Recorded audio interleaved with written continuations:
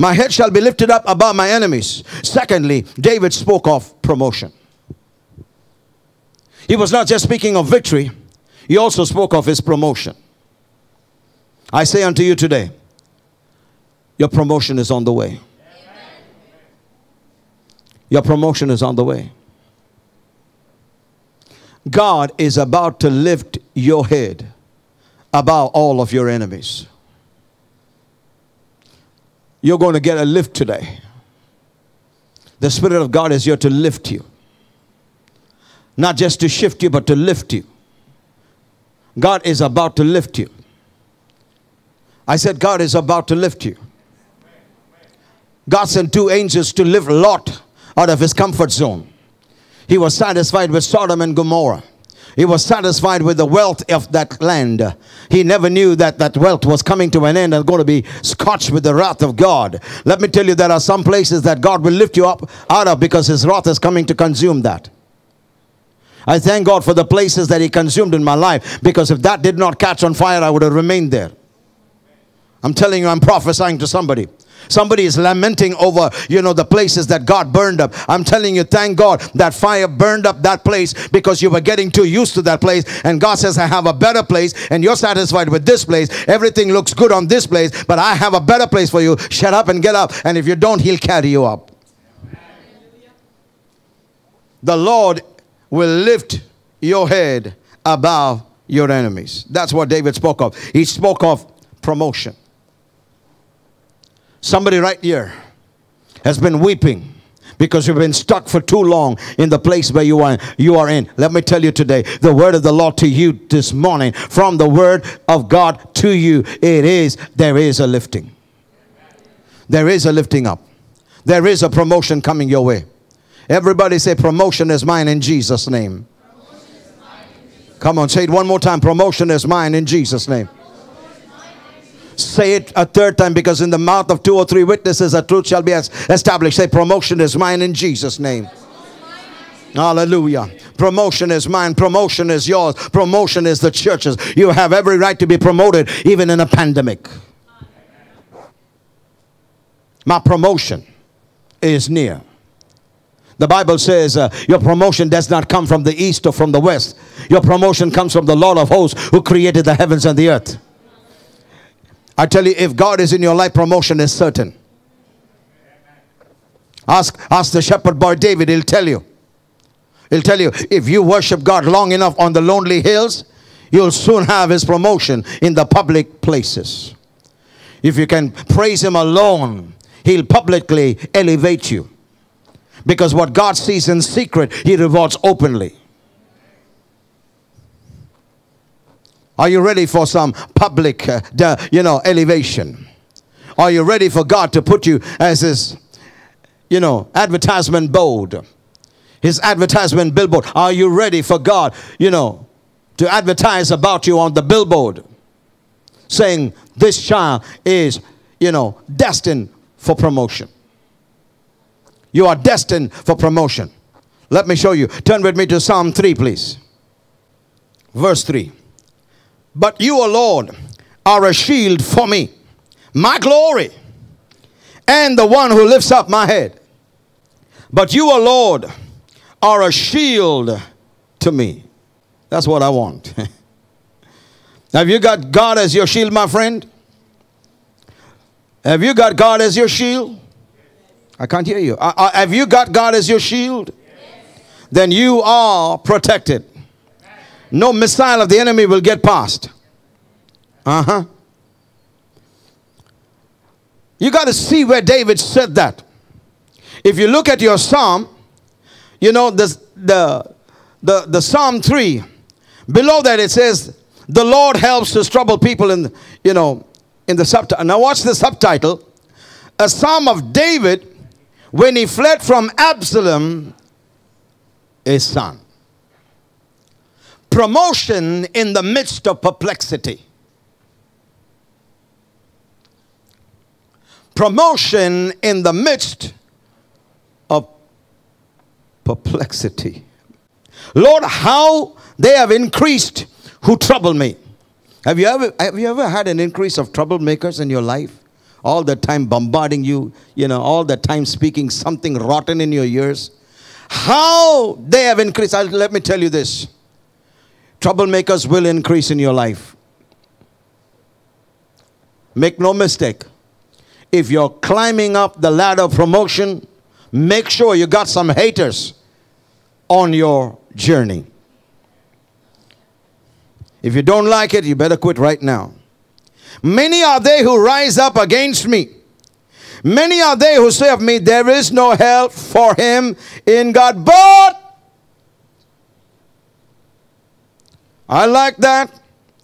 Many are they who rise up against me. Many are they who say of me, there is no help for him in God. If you have a voice to speak, I have a voice to speak too. The problem with the church is we allow them to have the voice and we give them the ear. We're giving them the ear and letting them speak and then crying. See what they're saying about me, Pastor. See how they're hurting me. See how much I've been, down in my life through. Listen, as long as you give ear to them, you're going to die. You're going to drown. You're never going to make it. But when they speak about you and say there is no help, you got to say, but. Hallelujah. Come on, let me hear the but from you now. See the difference? How did I say it and how you're seeing it? You just said but. I said but. And already 5 times I said it in that tone and you still didn't catch it. Now I'm not hurting you, but listen, I'm trying to get to you what the Spirit of the God is trying to say to you. See, it's my job not just give you the truth and walk away. I got to get into your spirit. I cannot afford to send you away with you just not getting. I want you to know that whenever the enemy speaks about you and says your God is not there, you got to say, but, excuse me, but.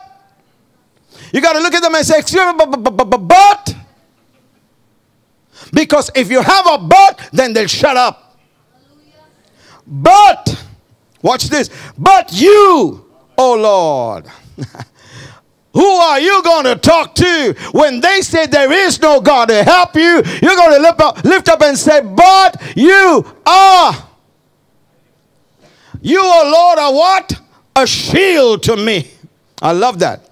You, O Lord, are a shield to me, my glory and the lifter of my head. Meaning, God was more than David's protection. He said, you are a shield, but he didn't stop there. My glory. Excuse me, church, you're wondering why this guy is so worked up today. I got my glory with me today. My glory is here. My glory is my Jesus. My glory is my Abba. My daddy, my father, my glory. I got my glory right now. You can't expect me to weep. I got my glory. Yeah, Pastor, life is good for you. Come check. Please come check. If you get close enough, you will know, how is this man living in the midst of all this? My glory. But you, O Lord, are my shield, but not just my shield, you are my glory. Everybody say, God is my glory. Say, my Jesus is my glory. Come on, say, my Jesus is my glory. Come on, say, my Jesus is my glory. I'm telling you, he's my glory in the classroom. He's my glory in the doctor's room. He's my glory in the sick room. He's my glory in the hospital. He's my glory in the ICU. He's my glory in the loneliness. He's my glory in when I have no money. He is my glory no matter what I'm going through. He is my glory. He is my glory. I cannot lose the fight. He is my glory. I cannot quit. He is my glory. I cannot give up in the fight. He is my glory.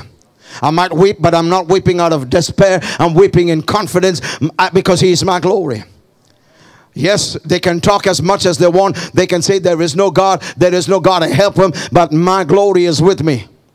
It does not, please listen, it does not matter what the people say about you. You got to lift up your voice and say, my God, my glory is with me.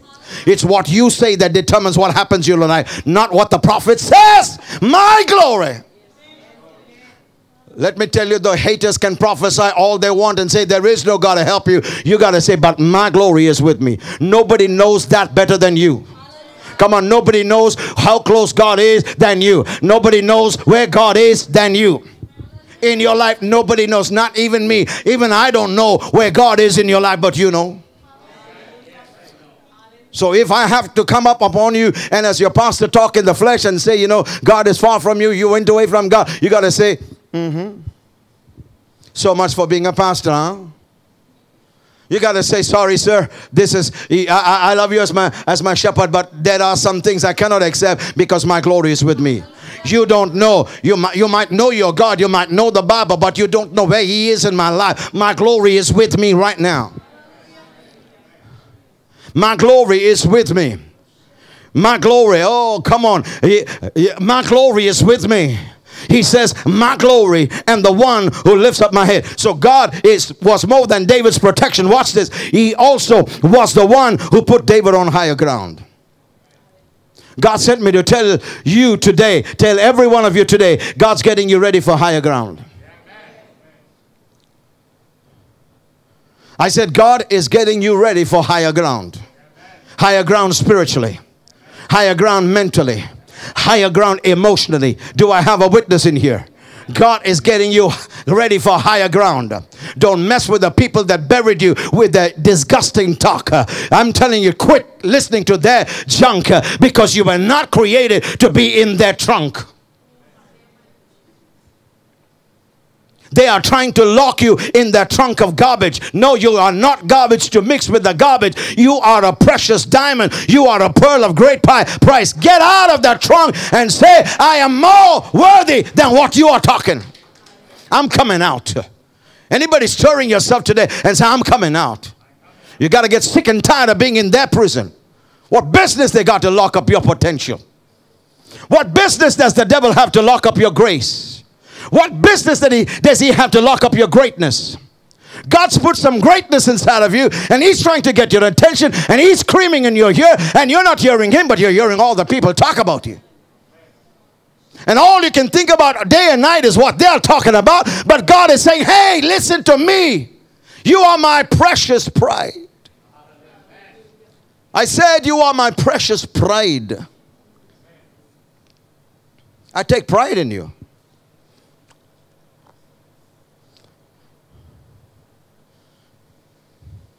Don't let the gossip fool you. Don't let the gossip stop you.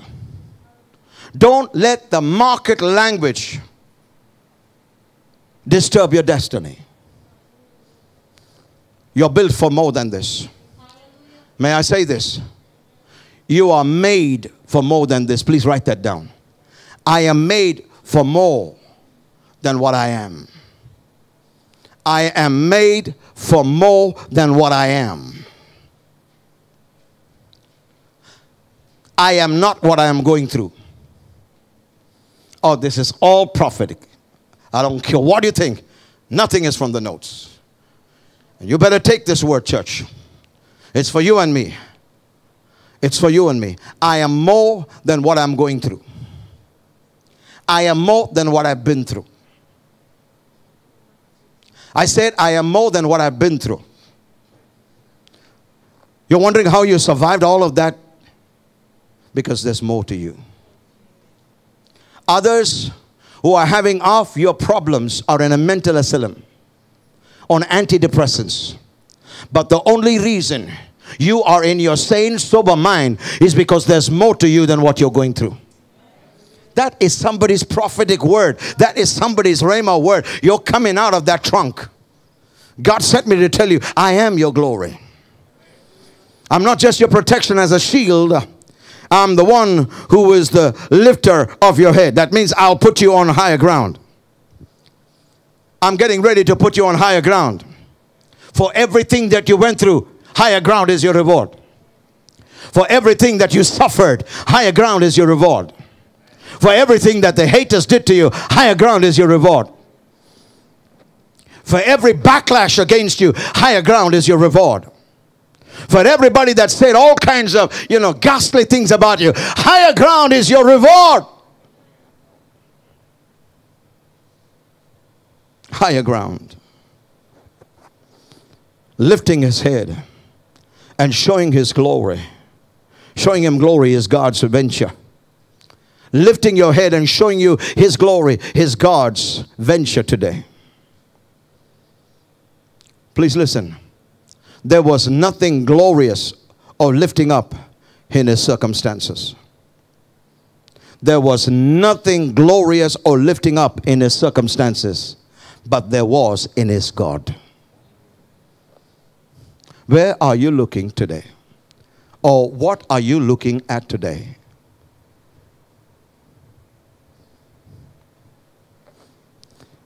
There is nothing glorious and uplifting in your circumstances, but there is glory and a lifting up in your God. Shift your perception. Shift your focus from the circumstances to the God above your circumstances, and glory will descend on your life. Believe me, glory will descend on your life.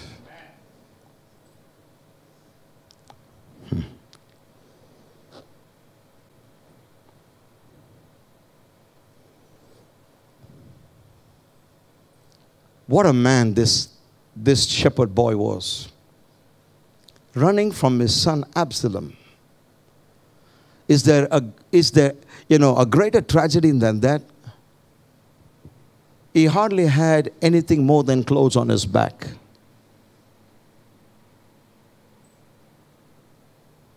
And yet he is able to say, but you are a shield to me, my glory, and the one who lifts up my head. What a man of God. He was not focused on his circumstances. He was so focused on his God. He could not see the circumstances. He could only see his God. Too many of us are seeing the circumstances in God when we are to see God in the circumstances. That's why many of us are stuck at the circumstances.